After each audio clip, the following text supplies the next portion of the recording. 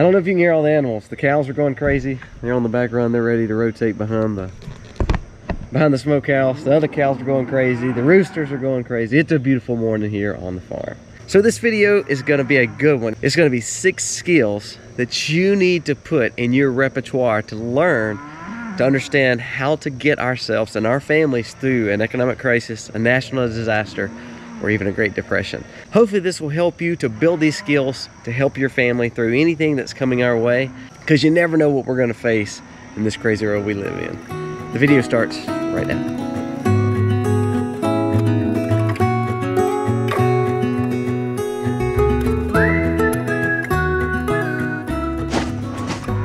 Hey, good morning. It's feeding time here at the Max. Open the feed shed. Cows are going crazy. We've already milked this morning. It's been a great morning. I have literally seen gas go to skyrocketing amount.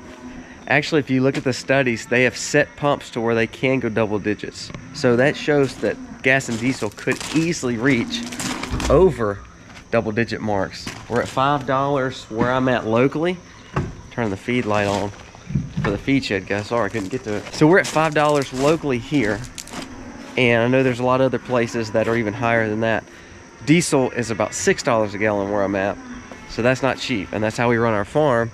So never a good thing. Today's video is going to help us understand the fact of the hyperinflation or inflation woes that we're dealing with, the craziness in our world, if it's wars, if it's just simply the shortages that we're dealing with.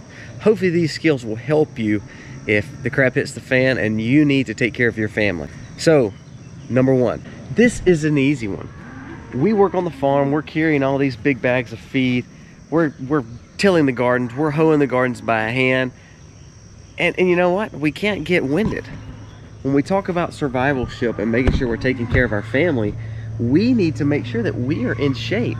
Now, I'm not saying you need to be able to run a marathon or do a triathlon or be able to bench press 250 pounds if you weigh 150 pounds. But I am saying we need to stay in aerobic activity. We need to make sure that when the government tells us to, to lock in and to shut in for a time of pandemic, or that we get in the hustle and bustle of work, we need to understand the value of making sure that we are taking care of our body by keeping aerobic activity. Make sure we're moving, make sure that we are working out, we're doing all that we can. If it's walking, if all you can do is walk, because it helps us. Not only does it help us with our health, but also helps us to deal with some of the things that kind of can throw to us. Sickness sometimes will get better, especially if we're taking care of our bodies.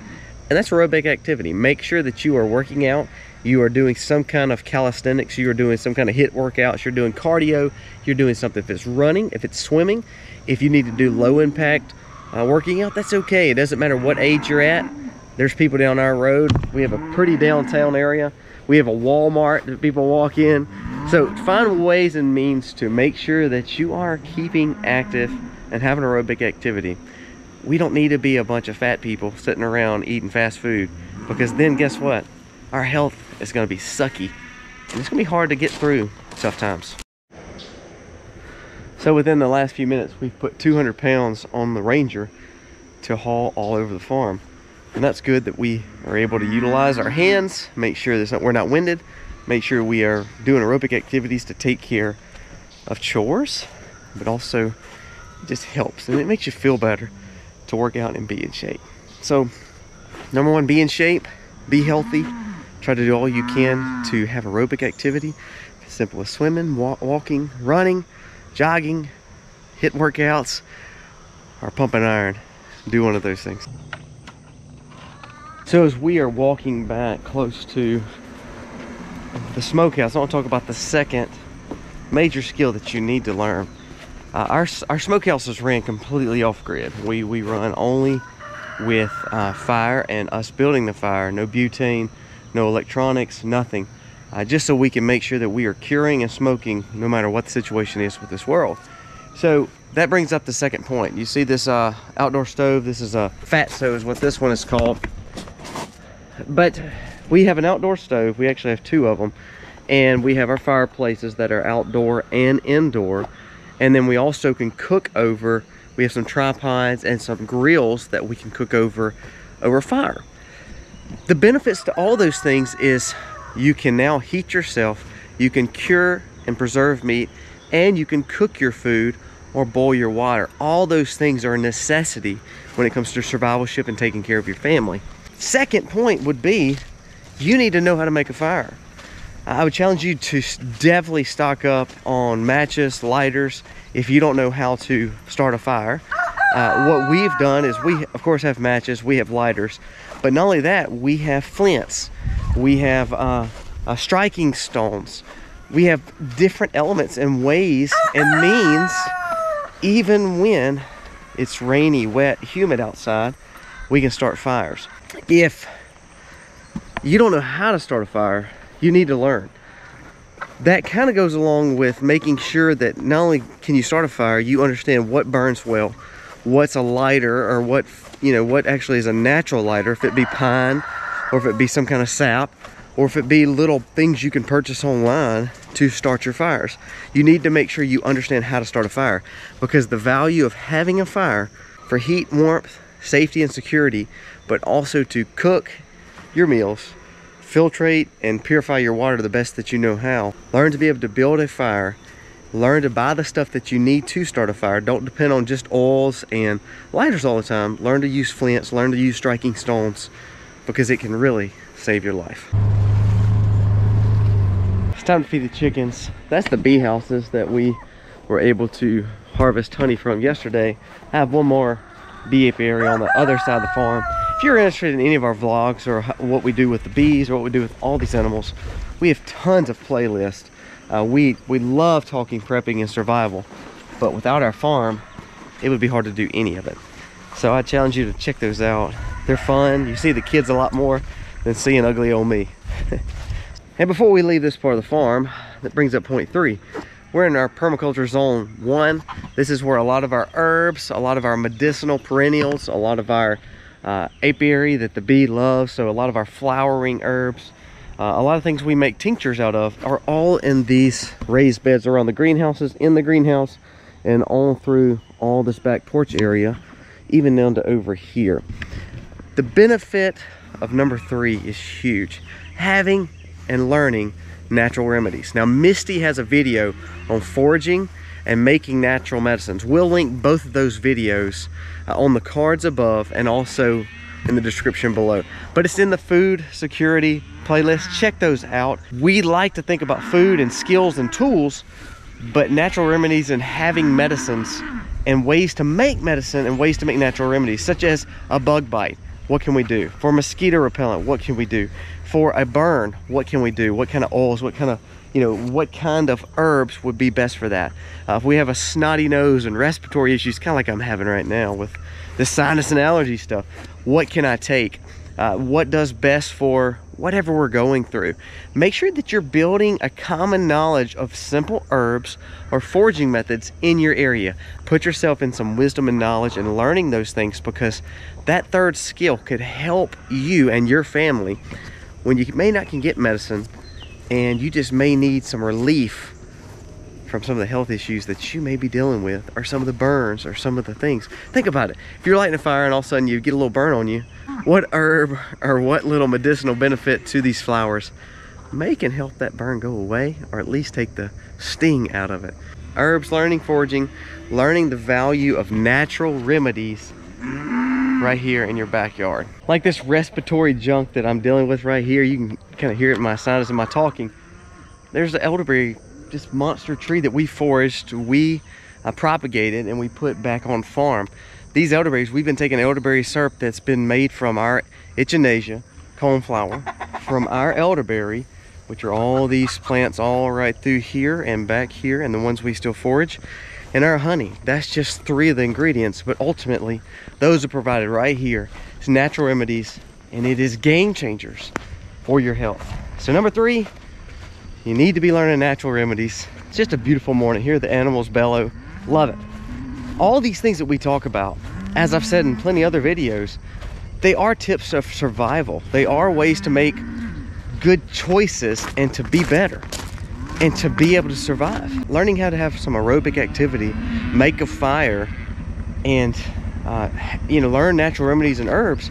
None of those things are not good to have anyways. Talk about tips of survival. This is just good knowledge to know to be good stewards with the things that you've been given around you. So going back to the point of, yes, we believe that there's some major great inflation coming, hyperinflation coming. We believe that there is some major changes in the world, such as a great reset, or even down to recession, depression. We do believe the dollar is failing.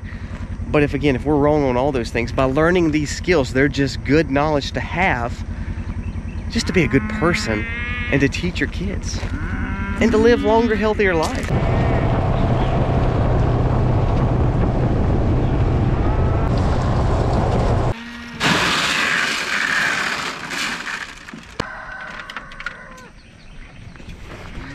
Now, we don't feed our cattle and our sheep daily.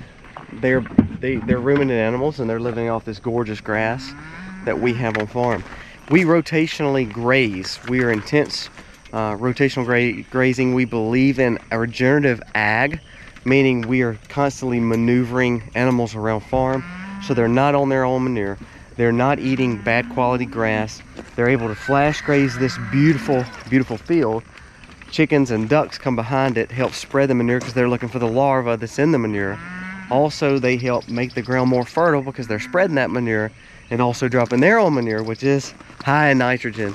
The whole point of me saying all this is we live in a very regenerative ag policy here on farm. We believe in a healthy animal. Process of culling, of selling, over the last 5 to 7 years of getting a quality herd of every animal that we have on farm, from the sheep to the cattle, from the beef cattle to the dairy, even down to the chickens, roosters, and pigs that we have on farm.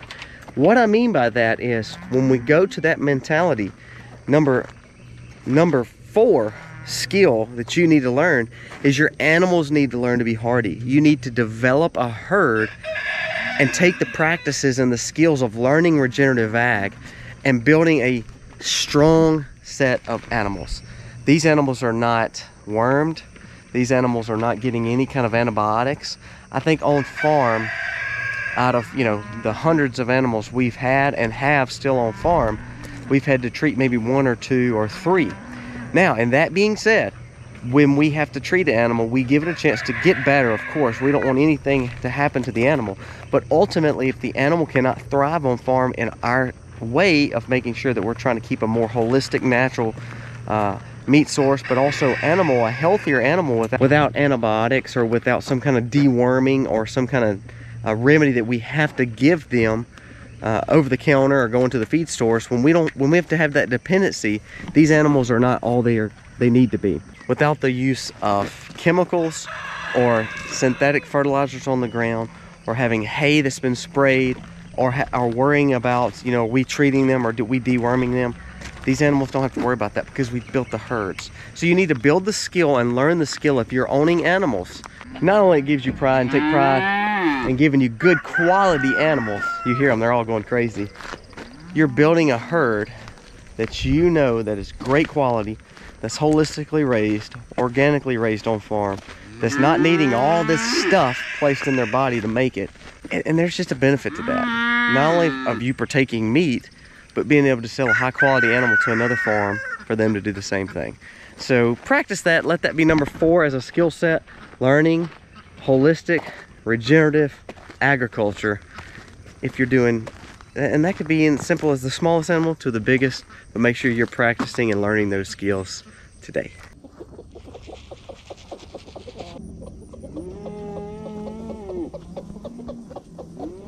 So for instance, they are on fresh grass. They're helping our pastures grow. They're getting quality feed that is supplemental from the pasture that the cows did not eat. They're spreading the manure. It's a great way to take care of animals. And back to point 3, you see those little yellow flowers through there? That's black-eyed Susans. Great for foraging and for your health. We have a video that Misty had made about a week ago you need to check out. Talks about black-eyed Susans, talks about other ways to forage. So going back to one of the last points, you need to learn to forage because right there in the pasture, it's medicine for you. we actually had 2 litters of pigs. That's one of the mamas there. So we have we shared a video about how we raise pigs for free.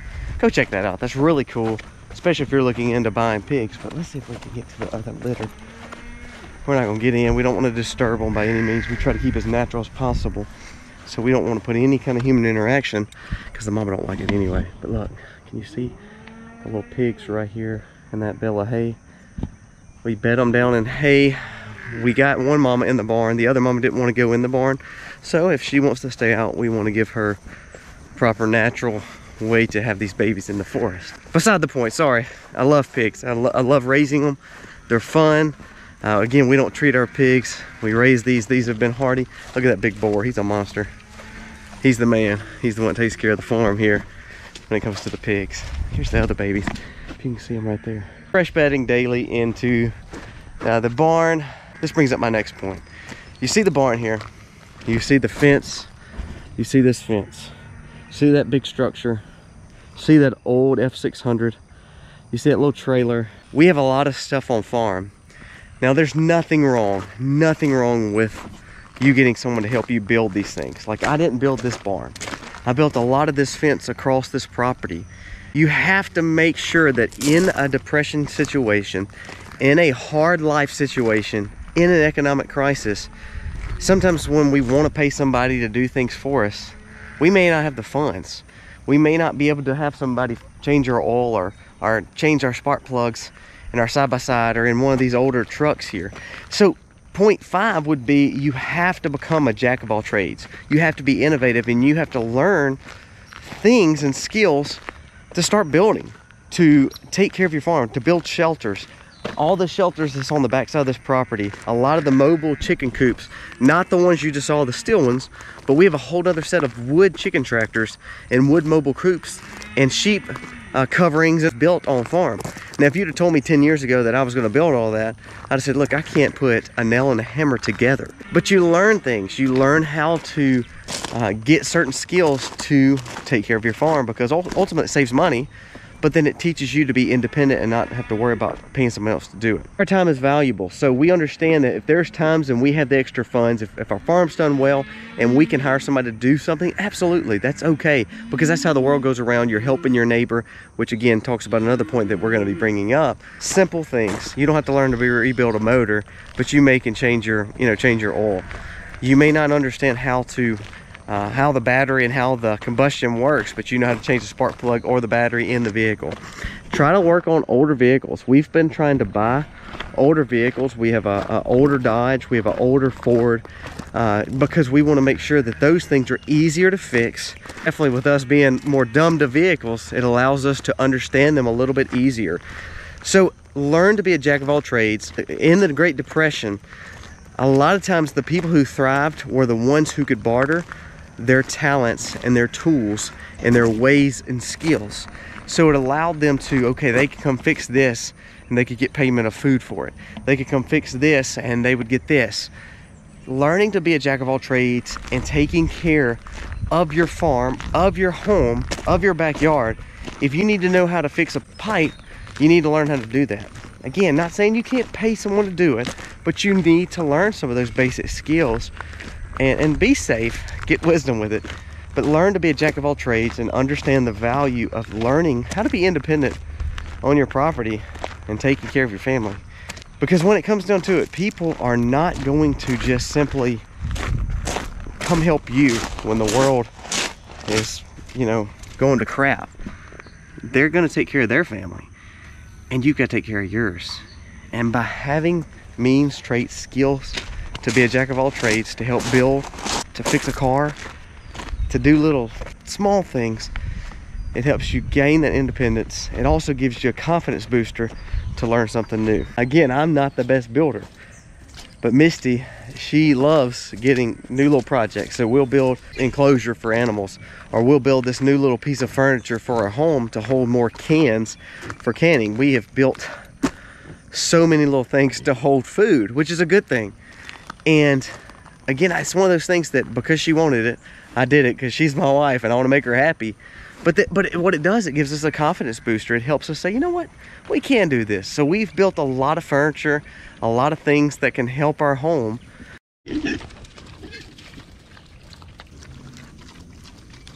The last point I want to bring up is number 6, is you have to build community. You have to have a good neighbor situation. When we talk about the dangers of our society, and when people get very desperate, things may happen. People may want what you have.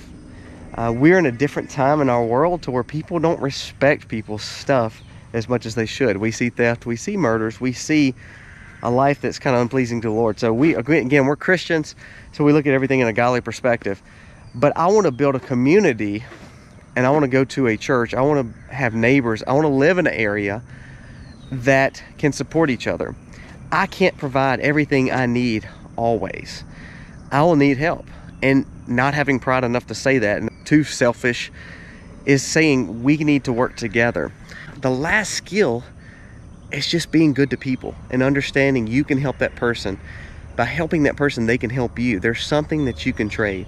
If you're a jack of all trades, but you're better in mechanics, jack of all trades, and they're better in water filtration and plumbing, and they're better in woodworking or whatever it may be, you can change those skills out, build that community, and now you're doing something amazing. You're working together, you're being innovative, you're building traits, you're building skills, you're working as a community to take care of your neighbor.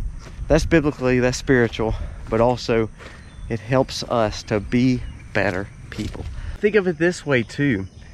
You may be the community builder, you may be the neighbor, you may be the one that everybody looks to and says, you know what, if he can do it, I can do it. So part of being a good community, building a community situation where we take care of each other, we build a neighbor situation where we take care of our neighbors, where we live in a community that sees the value in helping each other, you may be the positive energy that actually turns it all around. That says, you know what, I can do this, let me help you get this started. And by that, you encourage other people to be innovative. You encourage other people to do good things. Now ultimately, I want my family safe, and I'm going to do everything I can to take care of them. But part of our human nature and part of who we are, especially spiritually talking, is we also want to help take care of other people.